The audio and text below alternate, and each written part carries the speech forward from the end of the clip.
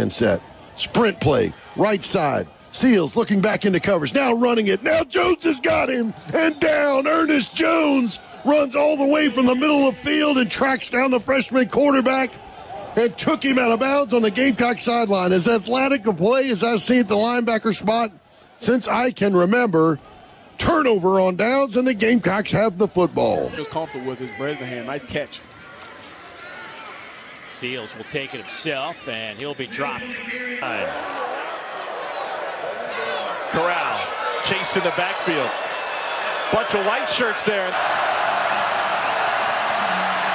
Smith, flushed, floats it. Intercepted by Ernest Jones. Sawyer Smith tried to float it over the top of Jones. Ends up in his gloves. 5 wide. Thomas's pass intercepted.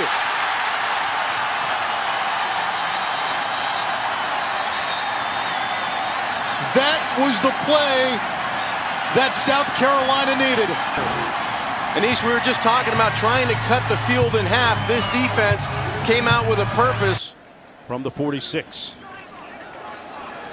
And the ball came loose. Trash got popped. It came loose, and the Gamecocks come up with the football on the game's first turnover. Here, and Trask going to call his own number, and you mentioned it, Hemingway, shoulder on the football as Trask leans forward, ball comes out, and the Gamecocks are on it. Out.